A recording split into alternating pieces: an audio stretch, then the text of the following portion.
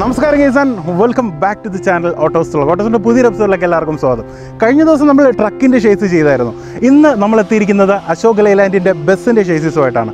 അതിന് തന്നെ ഒരു ചെറിയൊരു കാര്യം, ഇന്ന് ഇന്ത്യയിൽ തന്നെ ബസ് മാനുഫാക്ചറിങ്ങിൽ ഒന്നാം സ്ഥാനം നിൽക്കുന്ന ഒരു കമ്പനിയാണ് അശോക് ലേലാൻഡ് എന്ന് പറയുന്നത്. ലോകത്തിലേക്ക് എടുത്ത് നോക്കുകയാണെങ്കിൽ 3-ാം സ്ഥാനത്താണ് നമ്മുടെ അശോക് ലേലാൻഡ് നിൽക്കുന്നത്.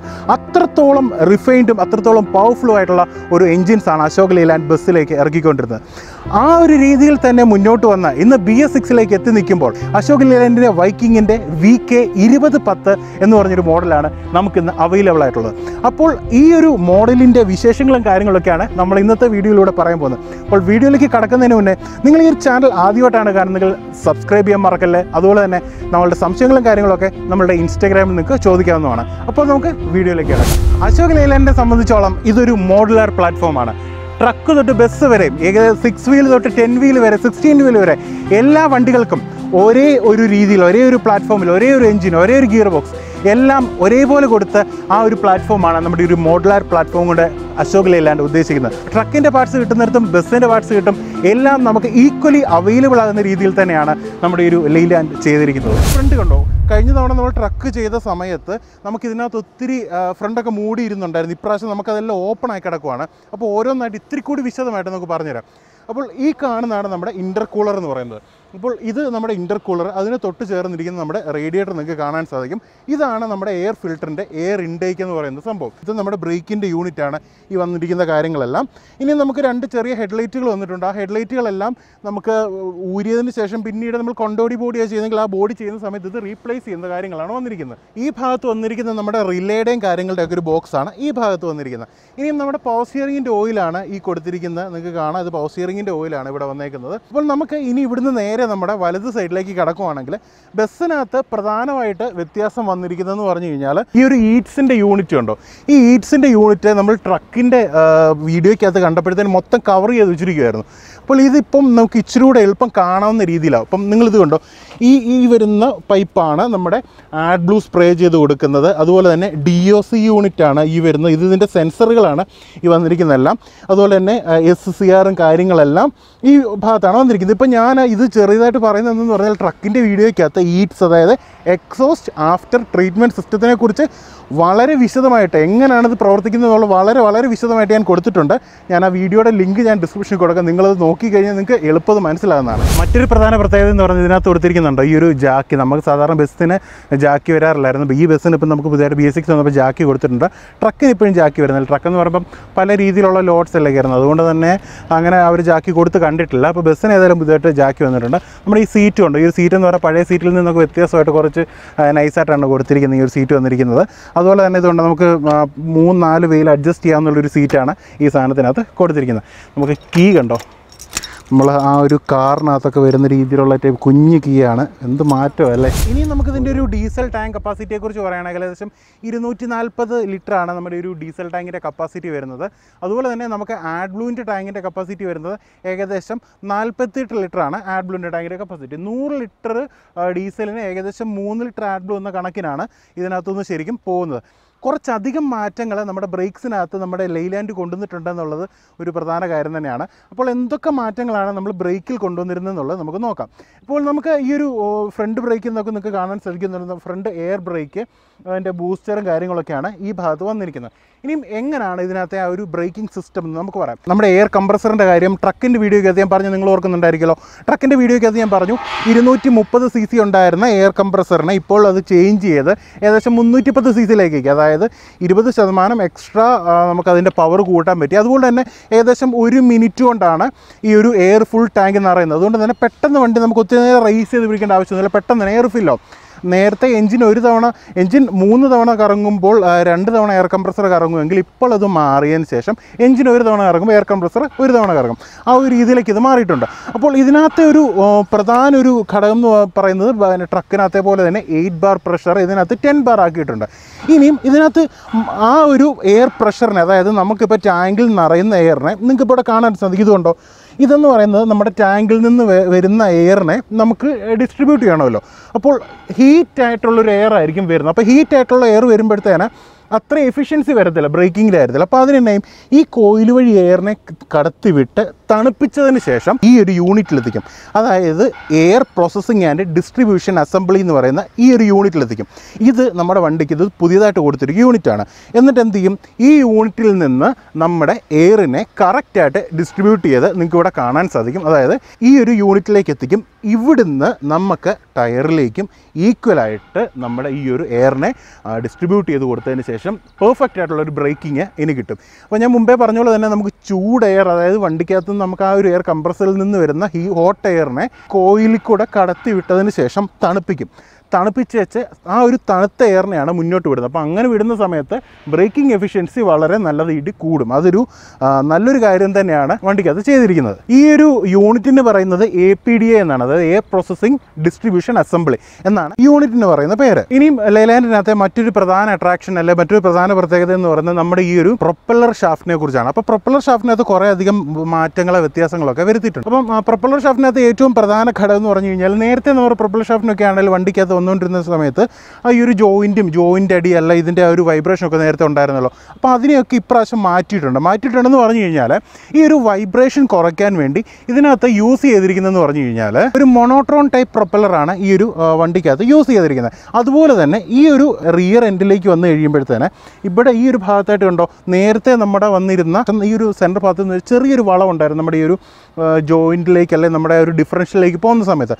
ഇപ്രാവശ്യം ആ ഒരു വളവിനെ കുറച്ചതിന് ശേഷം ഡയറക്റ്റായിട്ട് നമ്മുടെ ഒരു എഞ്ചിനിൽ നിന്നുള്ള പവർ ശകലം പോലും പവർ കുറയാതെ നമ്മുടെ ബാക്കിനകത്ത് നമ്മുടെ ഹൗസിങ്ങിൽ എത്തിക്കാനുള്ളൊരു രീതിയിലാണ് ഇത് ചെയ്തിരിക്കുന്നത്. ഈ ഒരു ജോയിൻറ്റിന് മറ്റൊരു പ്രത്യേകത എന്ന് പറയുന്നത് ലൂബ് ഫോർ ലൈഫ് ജോയിൻറ്റ്സ് എന്നാണ് പറയുന്നത്. അതായത് ഇതിനകത്ത് ലൂബ് ചെയ്യേണ്ട ആവശ്യം വളരെയധികം കുറവായെന്നുള്ളത് ഇതിനകത്ത് മറ്റൊരു പ്രധാന പ്രത്യേകതയാണ്.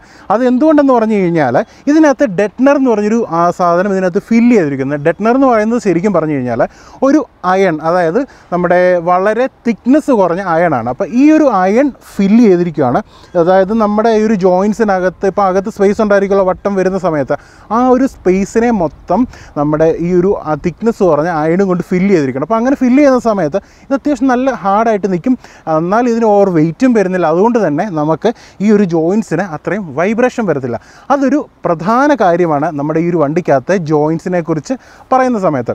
അപ്പോൾ ഇതാണ് നമ്മുടെ ഈ ഒരു ജോയിൻറ്റിനകത്ത് നമുക്ക് എടുത്തു പറയാനുള്ളൊരു പ്രധാന കാര്യം. അപ്പോൾ അങ്ങനെ ഈ ഒരു നമ്മുടെ ഷാഫ്റ്റിന് ഇങ്ങനത്തെ കുറച്ച് പ്രത്യേകതകൾ വന്നുകൊണ്ട് ഇതിനകത്ത് NVH ലെവല് വളരെയധികം മാറ്റം വന്നിട്ടുണ്ട്. അതായത് NVH എന്ന് പറഞ്ഞാൽ നോയ്സ്, വൈബ്രേഷൻ, ഹീറ്റ്. നമുക്ക് വണ്ടിക്കകത്തിരുന്നുള്ള അടിപ്പച്ച അല്ലെങ്കിൽ ഓവറായിട്ടുള്ള ഹീറ്റിങ്, ഇതിപ്പോൾ പല കാര്യങ്ങളാണ്. ഈ ഒരു ഒറ്റ കാര്യങ്ങൾ കൊണ്ട് തന്നെ നമ്മൾ ഈ വന്നിരിക്കുന്ന പല കാര്യങ്ങൾ കൊണ്ട് തന്നെ ഈ ഒരു NVH ലെവൽ വളരെയധികം ഇമ്പ്രൂവ് ചെയ്തിട്ടുണ്ടെന്നുള്ളത് മറ്റൊരു പ്രധാന കാര്യമാണ്. അപ്പം നമുക്കിതിൻ്റെ സസ്പെൻഷൻ വന്നിരിക്കുന്നത് ശരിക്കും പറഞ്ഞു കഴിഞ്ഞാൽ ഈ റിയർ വന്നിരിക്കുന്ന ഷാക്കിൾ ആൻഡ് റബ്ബറൻഡഡ് സസ്പെൻഷനാണ് വന്നിരിക്കുന്നത്. ഈ കാണുന്നതാണ് നമ്മുടെ ഷാക്കിൾ എന്ന് പറയുന്നത്. അതുപോലെ തന്നെ നമ്മുടെ ഈ ഒരു സസ്പെൻഷൻ്റെ ഈ ഒരു താഴെ ഭാഗം വന്നിരിക്കുന്നുള്ള ആദ്യത്തെ മെയിൻ സസ്പെൻഷൻ വന്നിരിക്കുന്നത് സെമി എലിപ്റ്റിക്കൽ ലീവ് സ്പ്രിംഗ് ആണ് വന്നിരിക്കുന്നത്. അതുപോലെ തന്നെ നമ്മുടെ ഈ ഒരു സപ്പോർട്ടിംഗ് സസ്പെൻഷൻ കണ്ടോ, ഈ സപ്പോർട്ടിംഗ് വന്നിരിക്കുന്നത് ശരിക്കും നമുക്ക് പരാബോളിക് ലീവ് സ്പ്രിംഗ് ആണ് വന്നിരിക്കുന്നത്. നമുക്ക് ശരിക്കും പറഞ്ഞാൽ ഓപ്ഷൻസ് ഉണ്ട് കേട്ടോ. അതായത് നമുക്ക് ഫുൾ പരാബോളിക് ആക്കാം, ഫ്രണ്ട് പരാബോളിക് ആക്കാം. ഇപ്പോൾ ഫ്രണ്ട് സസ്പെൻഷനും വന്നിരിക്കുന്നത് ശരിക്കും പറഞ്ഞു കഴിഞ്ഞാൽ സെമി എലിപ്റ്റിക്കൽ ലീവ് സ്പ്രിംഗ് ആണ് വന്നിരിക്കുന്നത്. നമുക്കത് ഓപ്ഷണലായിട്ട് നമുക്കിതിനെ ഫുൾ പരാബോളിക് ലീവ് സ്പ്രിംഗിലേക്ക് അല്ല നിങ്ങളുടെ ഇഷ്ടം അനുസരിച്ച് നമുക്കത് മാറ്റാൻ പറ്റുന്നതാണെന്നുള്ളത് ഇതിനകത്ത് മറ്റൊരു പ്രധാന കാര്യമാണ്. ഇനിയും നമുക്ക് ടയർ കണ്ടോ, ടയർ വന്നിരിക്കുന്നത് 16 inch radial tubeless ടയറാണ്. 1020ൻ്റെ 16 inch radial tubeless tyres ആണ് നമ്മുടെ ഈ ഒരു ലെയ്ലാൻഡിനകത്ത് കൊടുത്തിരിക്കുന്നത്. നമ്മുടെ ഈ ഒരു സ്റ്റെപ്പിന് കണ്ടോ, ഒരു സ്പെയർ വീല് സാധാരണ നമ്മൾ വണ്ടിക്കകത്ത് വന്നിരിക്കുന്ന ഒന്നീ റാക്ചർ ടൈപ്പായിട്ട് കൊടുത്തിരിക്കുന്നതാണ്, അല്ലെ KG ടൈപ്പായിട്ട്. അതായത് ഒന്നീ ഈ ഷേസിയുടെ മുകളിൽ അല്ലെ ഷേസിയുടെ താഴെയായിട്ടാണ് ഈ സാധനം വന്നിരിക്കുന്നത്. ഇപ്പോൾ അതുപോലെ തന്നെയാണ് ഒരു റിയർ ഓവർഹാങ് രീതിയിൽ തന്നെയാണ് നമ്മുടെ ആ ഒരു ബൈക്കിലത്തെ സ്റ്റെപ്പിന് വീലും കൊടുത്തിരിക്കുന്നത്. ഇനി നമുക്ക് നമ്മുടെ ഈ ഒരു ഷേസിയെ പറ്റി പറയാം. ഈ ഷേസിയെ പറ്റി പറയുമ്പോഴത്തേന് നമുക്കിതൊരു 9 ഇഞ്ച് തിക്നെസ് ഉള്ള ഷേസീസാണ് വന്നിരിക്കുന്നത്. കഴിഞ്ഞ പ്രാവശ്യത്തെക്കാട്ടിലും ഇതിൻ്റെ ഷേസീസിൻ്റെ വലിപ്പം കൂട്ടിയിട്ടുണ്ട്, തിക്നെസ് കൂട്ടിയിട്ടുണ്ട്. അതുപോലെ തന്നെ നമുക്ക് ഈ ക്രോസ് മെമ്പേഴ്സ് വരുന്നുണ്ടോ, ഈ ക്രോസ് മെമ്പേഴ്സ് വരുന്നത് ഈ ഉള്ള രീതി കൊടുക്കാതെ ഇതെല്ലാം അത്യാവശ്യം നല്ല കട്ടിക്കാണ് കൊടുത്തിരിക്കുന്നത്. ഈ ക്രോസ് മെമ്പേഴ്സ് എല്ലാം കൊടുത്തിരിക്കുന്നത് ഇത്തരം ഫ്രണ്ട് തൊട്ട് ബാക്ക് വരെയുള്ള ആ ഫുൾ ക്രോസ് മെമ്പേഴ്സ് അത്യാവശ്യം നല്ല കട്ടിക്ക് തന്നെയാണ് കൊടുത്തിരിക്കുന്നത്. അപ്പോൾ ഇനി നമുക്ക് നമ്മുടെ എഞ്ചിനെ കുറിച്ച് പറയാം. നമുക്ക് നമ്മുടെ ഈ ഒരു എഞ്ചിൻ ശരിക്കും വന്നിരിക്കുന്നത് ഒരു 6 സിലിണ്ടർ 6000 cc 6 സിലിണ്ടർ എഞ്ചിനാണ് നമുക്ക് ഈ ഒരു വണ്ടിക്കകത്ത് വന്നിരിക്കുന്നത്. ഇതിനകത്ത് പ്രധാന ഒരു ഘടകം എന്ന് പറയുന്നത് നമ്മൾ ബസ്സിൻ്റെ കാര്യം പറഞ്ഞ പോലെ, അതായത് 180 HP-യിൽ നിന്ന് മാറ്റി 200 HP-യിലേക്ക് മാറ്റിയിട്ടുണ്ട്. അതുപോലെ തന്നെ ഇതിൻ്റെ ടോർക്ക് എന്ന് പറയുന്നത് 700 Nm ടോർക്കാണ് ഇതിൻ്റെ ടോർക്ക് വന്നിരിക്കുന്നത്. നമ്മൾ ആ ലോറിക്കകത്ത് കണ്ടിരിക്കുന്ന സെയിം എഞ്ചിൻ, ഒരു വ്യത്യാസമില്ലാത്ത ഒരു സെയിം എഞ്ചിൻ തന്നെയാണ് നമ്മുടെ ഒരു ബസ്സിനകത്തും വന്നിട്ടുള്ളത്. അതായത് ആ ഒരു മോഡുലാർ പ്ലാറ്റ്ഫോമിൽ എല്ലാവർക്കും ഒരേ രീതിയിൽ കൊടുക്കാൻ വേണ്ടി തന്നെയാണ് ഈ ഒരു രീതിക്ക് അത് ചെയ്തിരിക്കുന്നത്. ഇനി നമ്മുടെ ഒരു ഗിയർ ബോക്സ് വന്നിരിക്കുന്നത് പറഞ്ഞാൽ ഒരു 6+1 ഗിയർ ബോക്സ് ആണ് വന്നിരിക്കുന്നത്. നമുക്കൊരു 6+1 സിങ്ക്രോമസ് ഗിയർ ബോക്സ് ആണ് നമുക്ക് വന്നിരിക്കുന്നത്. അതുപോലെ തന്നെ അത്യാവശ്യം നല്ല സ്മൂത്താണ് ഗിയറും കാര്യങ്ങളൊക്കെ. അപ്പോൾ ആ കാര്യങ്ങളും ബാക്കി കാര്യങ്ങളൊക്കെ നമുക്കിനി വണ്ടിക്ക് അകത്തേക്ക് കയറി ചെയ്തതിന് ശേഷം നമുക്ക് പറയാം. ശരിക്കും പറഞ്ഞു കഴിഞ്ഞാൽ വളരെയധികം വ്യത്യാസങ്ങൾ നമ്മുടെ ഉള്ളിലേക്ക് കയറിയപ്പോൾ തന്നെ ആദ്യമേ ഫീൽ ചെയ്തു. നമ്മളിൽ ഈ വീഡിയോ കാണുന്നതിൽ ഏറ്റവും കൂടുതൽ ആളുകൾ ഇതിൻ്റെ വണ്ടിയുടെ എൻജിൻ്റെ സൗണ്ട് കേൾക്കാൻ വേണ്ടിയാണ് ഇപ്പോൾ ഇവിടെ ഇരിക്കുന്നത്. അപ്പോൾ ഏതായാലും നമുക്ക് എൻജിൻ്റെ സൗണ്ട് കേൾക്കാൻ കുറച്ചുകൂടെ താമസമുണ്ട്. നമുക്ക് കുറച്ച് കാര്യങ്ങളൂടെ ഒന്ന് പറയാനുണ്ട്. അത് പറഞ്ഞതിന് ശേഷം നമുക്ക് അതിലേക്ക് കിടക്കാം. സ്റ്റിയറിംഗ് വീൽ കണ്ടോ? സ്റ്റിയറിംഗ് വീൽ വന്നിരിക്കുന്ന ഒരു 4 സ്പോക്ക് സ്റ്റിയറിംഗ് ആണ് വന്നിരിക്കുന്നത്. നമുക്ക് കാറിന് അതൊക്കെ കൊടുത്തിരിക്കുന്ന പോലെ തന്നത്തെ ഒരു സ്റ്റിയറിംഗ് ആണ്. ഈ സ്റ്റിയറിങ്ങിൻ്റെ വലിപ്പം നല്ല രീതിയിൽ കുറച്ചിട്ടുണ്ട് കേട്ടോ. ഇതിപ്പം നമുക്ക് ഇച്ചിരിയുടെ വട്ടത്തിലുള്ള ബസ്സൊക്കെ ഓടിക്കുമ്പോഴത്തേന് ശരിക്കും പറഞ്ഞാൽ ആ ഒരു വട്ടത്തിലുള്ള സ്റ്റിയറിംഗ് എനിക്ക് ഭയങ്കരമായിട്ട് ഇഷ്ടമായിരുന്നു. നമ്മുടെ ലോറിക്കകത്തുള്ള സ്റ്റിയറിംഗ് ആണെങ്കിലും കുഴപ്പം, ഇത് അത്യാവശ്യം നല്ല രീതിയിൽ കുറച്ച്. ഇതിപ്പം നല്ല കംഫോർട്ടെന്ന് വേണം നമുക്ക് പറയാം, കംഫോർട്ടെന്ന് പറയാം. ഓക്കെ. അതുപോലെ തന്നെ ഗിയർ നോബും ഉണ്ട്. ഗിയർ നോബ് എന്ന് പറയുന്നത് കാറിൻ്റെ പോലെ, പക്ക കാറിൻ്റെ പോലെ എന്ന് പറയാം, അതുപോലെ വലിപ്പം കുറച്ചിട്ടുണ്ട്. അതുപോലെ തീരെ ചെറിയ ഒരു ഗിയർ നോബാണ് ഇവിടെ കൊടുത്തിരിക്കുന്നത്. ഇനി അതിൻ്റെ നമ്മുടെ ഈ സ്റ്റിയറിങ്ങിന് മറ്റൊരു കാര്യം എന്ന് പറഞ്ഞാൽ, ഈ സ്റ്റിയറിംഗ് ശരിക്കും വന്നിരിക്കുന്നത് ഒരു ടിൽറ്റ് ആൻഡ് ടെലസ്കോപ്പിക് അല്ല വന്നിരിക്കുന്നത്. എനിക്കൊന്നും AC ബസ്സുകൾക്ക് ടിൽറ്റ് ആൻഡ് ടെലസ്കോപ്പിക്കാണ് ഇത്തിരി കൂടി ആ ഒരു ഡ്രൈവിംഗ് കംഫോർട്ട് കിട്ടാൻ വേണ്ടി ആ ഒരു രീതിക്കാണ് കൊടുത്തിരിക്കുന്നത്. സീറ്റ് നമ്മൾ പഴയ പോലെ തന്നെ നമുക്ക് ഒരു 3-way അഡ്ജസ്റ്റബിൾ ആയിട്ടുള്ളൊരു സീറ്റാണ് നമുക്ക് കൊടുത്തിരിക്കുന്നത്. ഇനി നമുക്കിതിൻ്റെ ക്ലച്ചിനെ പറ്റി പറയുകയാണെങ്കിൽ, ഇതൊരു എയർ അസിസ്റ്റഡ് ഹൈഡ്രോളിക് ആക്ച്വേഷൻ ക്ലച്ചാണ് ഈ ഒരു വണ്ടിക്കകത്ത് വന്നിരിക്കുന്നത്. അപ്പോൾ ഇതിനകത്ത് ഏറ്റവും പ്രധാന ഗുണം എന്ന് പറഞ്ഞാൽ ഇതിൻ്റെ ഒരു ക്ലച്ചിൻ്റെ എഫേർട്ട് റെഡ്യൂസ് ചെയ്യാം. അതായത് നമുക്ക് ക്ലച്ച് ചവിട്ടുമ്പോഴുള്ള ഒരു എഫേർട്ട് വളരെയധികം റെഡ്യൂസ് ചെയ്യുമ്പോൾ കൊണ്ട് നമുക്ക് ആ ഒരു എയർ റിട്ടേൺ വരുന്നതിൻ്റെ ആ ഒരു സൗണ്ട് നമുക്ക് കൂടെ കേൾക്കാൻ സാധിക്കും. അപ്പോൾ അത് എന്തുകൊണ്ടാണെന്ന് പറഞ്ഞു കഴിഞ്ഞാൽ, നമുക്ക് നേരത്തെ സമയത്തെന്ന് പറഞ്ഞു കഴിഞ്ഞാൽ ഏകദേശം 25 കിലോ ആണ് നമ്മൾ ഈ ക്ലച്ചിലേക്ക് നമ്മൾ കാലുകൊണ്ട് ശരിക്കും അപ്ലൈ ചെയ്യുന്നത്. ആ ഒരു ഇതിനെ വളരെയധികം ഇപ്പോൾ കുറച്ചിട്ടുണ്ട്. അതിനെ കുറച്ചുകൂടെ റിഫൈൻഡ് ആക്കിയതിന് ശേഷം ഇപ്പം നമുക്ക് ക്ലച്ച് വളരെയധികം സ്മൂത്ത് ആയിട്ടുണ്ട്. എയർ അസിസ്റ്റഡ് ക്ലച്ച് തന്നെയാണ്, എന്നിരുന്നാൽ പോലും നമുക്കിപ്പോൾ ആ ഒരു ക്ലച്ച് വളരെയധികം സ്മൂത്ത്. ഇപ്പോൾ ഏകദേശം ഒരു അത് അവരുടെ കണക്ക് പറയുകയാണെങ്കിൽ ഒരു 10 കിലോ റേഞ്ചിൽ നമ്മൾ ഇതിലേക്ക് അപ്ലൈ ചെയ്യുന്നതാണ് എന്ന് കറക്റ്റ് രീതിയിൽ നമുക്കതിനെ പറയാൻ പറ്റും. ഇനിയും നമുക്ക് ഈ ഒരു വലത്തെ സൈഡിൽ എന്ന് പറഞ്ഞു കഴിഞ്ഞാൽ കുറേ സ്വിച്ചസ് നമ്മുടെ ഇതിനകത്ത് കണ്ടിരിക്കുന്ന പോലെ. അപ്പോൾ അതിനകത്ത് മറ്റൊരു പ്രധാന കാര്യം എന്ന് പറഞ്ഞു കഴിഞ്ഞാൽ, ഇതിനകത്ത് ശരിക്കും പറഞ്ഞു കഴിഞ്ഞാൽ നമ്മുടെ ആ ഒരു ബാറ്ററി കട്ട് ഓഫ് സ്വിച്ച് ലോറിക്ക് പോലെ വണ്ടിയിൽ കൊടുത്തിരിക്കുന്നത് ഇതിനകത്ത് അകത്താണ് കൊടുത്തിരിക്കുന്നത്. ഇപ്പോൾ നമുക്കറിയാം ബസ്സിനെ സംബന്ധിച്ചോളം പല കാര്യങ്ങളും നമുക്ക് ഒത്തിരി മാറ്റങ്ങൾ വരുത്താനുണ്ട്. അതിനകത്ത് പ്രധാന കാര്യം തന്നെയാണ് ഇപ്പോൾ ഈ ഒരു എൻജിൻ കട്ട് ഓഫ് സ്വിച്ച് ശരിക്കും പറഞ്ഞു കഴിഞ്ഞാൽ ഇവിടെ കൊടുത്തിരിക്കുന്നതിൻ്റെ ഒരു പ്രധാന കാര്യം എന്ന് പറയുന്നത്. ബാക്കി കാര്യങ്ങളെല്ലാം ഏകദേശം സെയിം നമ്മുടെ ട്രക്കിനകത്തെ പോലെയാണ്.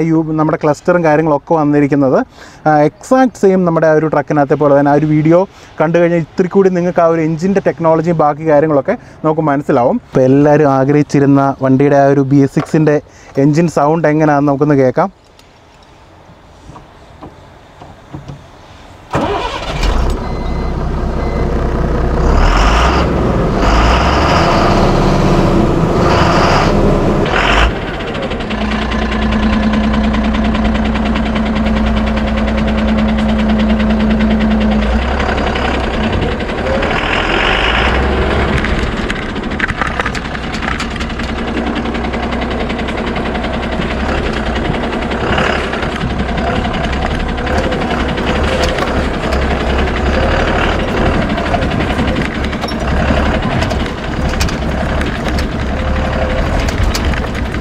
ബസ്സിനെ സംബന്ധിച്ചോളം ഉണ്ടല്ലോ, നമുക്കിപ്പോൾ പല വളവുകളും പടക്കനായിട്ട് വളച്ചെടുത്തോണ്ടോ. അതിനകത്ത് മെയിൻ കാര്യം എന്തെന്ന് പറഞ്ഞു കഴിഞ്ഞാൽ, നമുക്ക് കറക്റ്റ് അളവ് കിട്ടുന്നത് എങ്ങനെയാണെന്ന് പറഞ്ഞാൽ, നമ്മളിരിക്കുന്നതിനും ഒരു 1.5-2 അടി താഴെയാണ് നമ്മുടെ ശരിക്കും ഈ ഒരു ടയർ ഇരിക്കുന്നത്.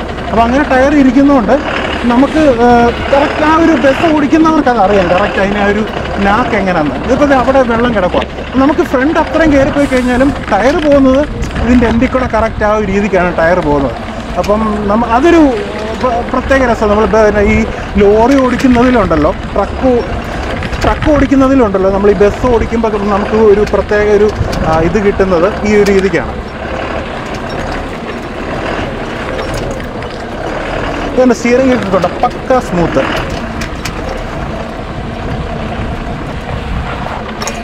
ബ്രേക്കിംഗ് ഒക്കെ പൊളിയാണ് കേട്ടോ. ആ ബസ് നമ്മൾ കണ്ടിട്ടില്ലേ, ബസ് വന്ന് നിൽക്കുമ്പോൾ ഒരു കുലുക്കവും ചാട്ടമൊക്കെ.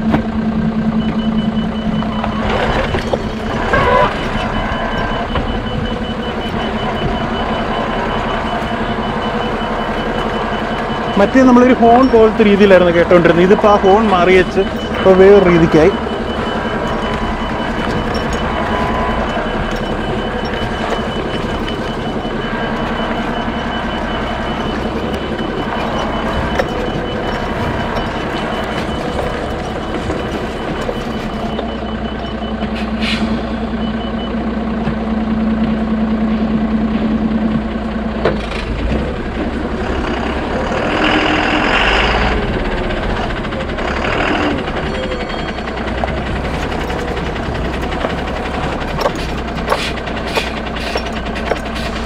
ചാട്ടം കേട്ടോ, നല്ല രസമുണ്ട് കേട്ടോ.